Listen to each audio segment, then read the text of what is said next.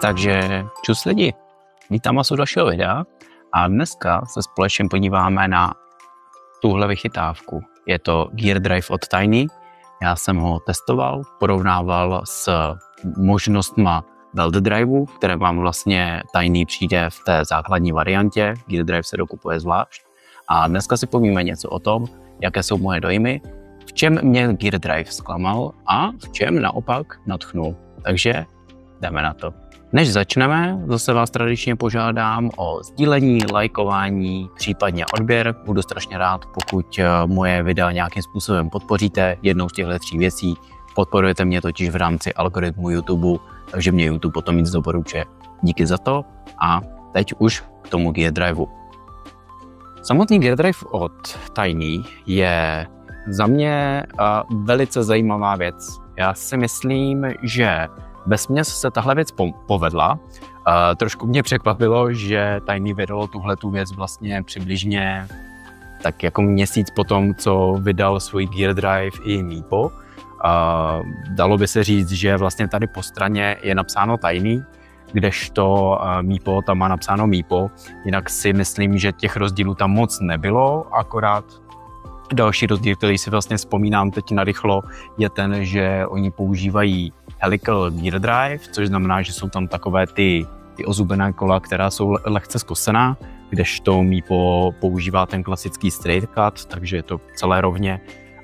Rozdíl mezi tím, jestli je to helicalem anebo tím straight, tak je vlastně v tom, že ten helical je méně hlasitý, ten má menší hlučnost, kdežto ten straight byl vždycky mnohem hlasitější.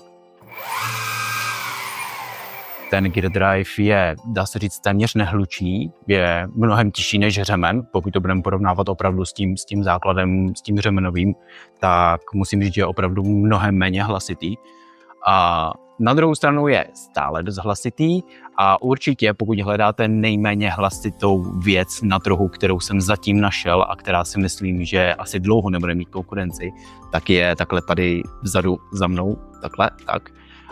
A to je vlastně Gear Drive od ESK8, který aktuálně testuju a další video bude o ESK8, takže pokud vás zajímá něco i o ESK8, tak určitě zůstaňte naladěni. Když se dostanu k instalaci toho Gear Driveu, tak instalace za mě je relativně dost jednoduchá. Tynee na to udělalo takovýhle hezký tutoriál, který se můžete podívat na jejich YouTube. Mám tady svolení i na de facto ho do tohohle videa použít téměř celé, takže pokud by to někoho zajímalo, určitě se podívejte na YouTube na Tynee, jejich oficiální profil, někde vám to takhle vyskočí určitě popisek, s tím, že tam je opravdu detailní způsob, jak to nainstalovat a musím Tynee opravdu pochválit za to, že jsou schopni takhle detailní návod dát. Měla by se hromada společností tímhle poučit, protože kolikrát nejsou schopni ani dát si nějaký základní tutoriál na to, jak vlastně jich prknou udržovat.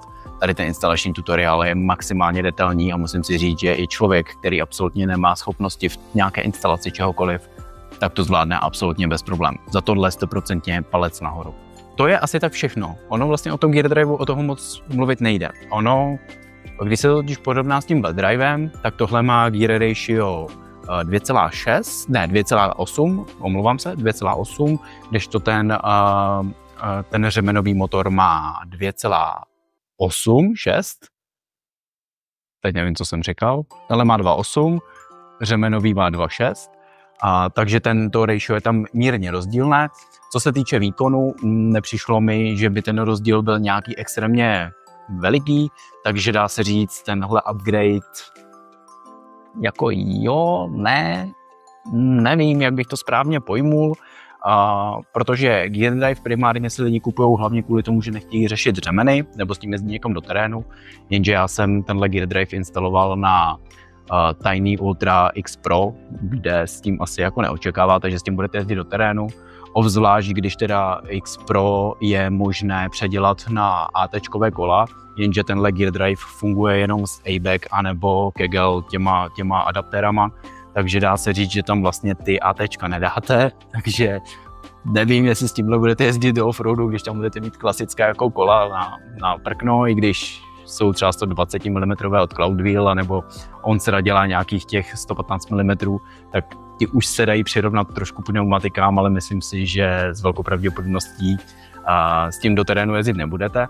Takže ten hlavní přínos, který bych bral v rámci této věci, je ten, že je to méně údržbové než řemen.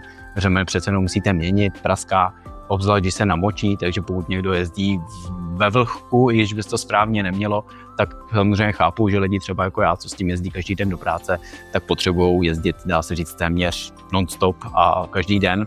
Takže v tomhle případě určitě Gear Drive je lepší volba, protože to vydrží prostě delší dobu. Jednou za cca 1000–2000 km jenom tady odšroubujete takhle pár šroubů, namažete vlastně ty ozubená kola vevnitř, teda samozřejmě předtím je vyčistíte, pak je namažete, znova to složíte, dá se říct, že ta údržba vám zabere nějaký třeba 20 minut života a máte další 1000 km až 2000 jako klid, takže v tomhle tom je to určitě lepší, ale co se týče konkrétně tohohle Tynee Gear Drive motoru, tak si myslím, nebo pohonu, tak si myslím, že nejde o nějaký zásadní upgrade, který by někdo musel nutně dělat, pokud nehledá opravdu něco, co je méně údržbové a zároveň hledá něco, co by bylo takové zajímavější, než je standardní řemenový motor.